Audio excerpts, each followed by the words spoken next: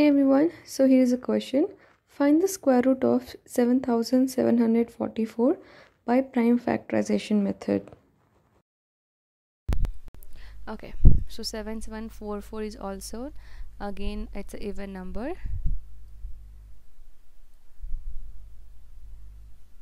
So I'll write down 7744 here. So 7744, I'll start with 2. So 2 3s are 6, 1 is left, that makes 17. So 2 8s are 16, 1 is left, and 2 7s are 14, 2 2s are 4. I'll take again 2, 2 1s are 2, 1 is left, that makes 18. So 2 9s are 18, we have 7, 2 3s are 6, 1 is left, which makes 12, and 2 6 are 12. Again even number, I'll go with 2, 2 9s are 18, 1 is left, that makes 13, 2 6 are 12, 1 is again remainder, that makes 16, and 2 8s are 16.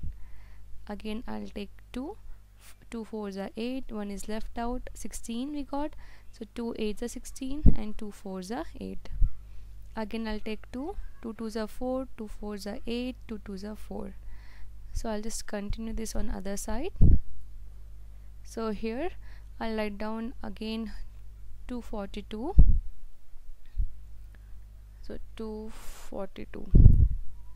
So 242, again it's even number, I'll take 2 1s are 2, 2 2s are 4, 2 1s are 2. Now 121 doesn't go in 3 table nor in 7 table, so next prime number is 11. So I'll take 11 here. 11 11s are 121, and the last 11 ones are 11. So let's see how we can write down this. So 7744 can be written as 2 into 2 into 2 into 2 into 2 into 2 into 11 into 11. So let's start pairing it up. So this is one pair. Pair means like in one set you're gonna have a two factors, same, they should be same.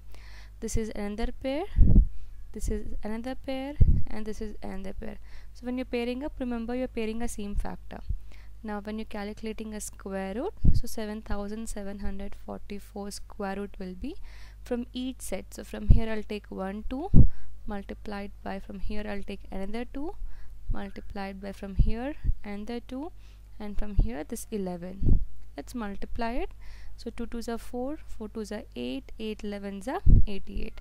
So answer is 88.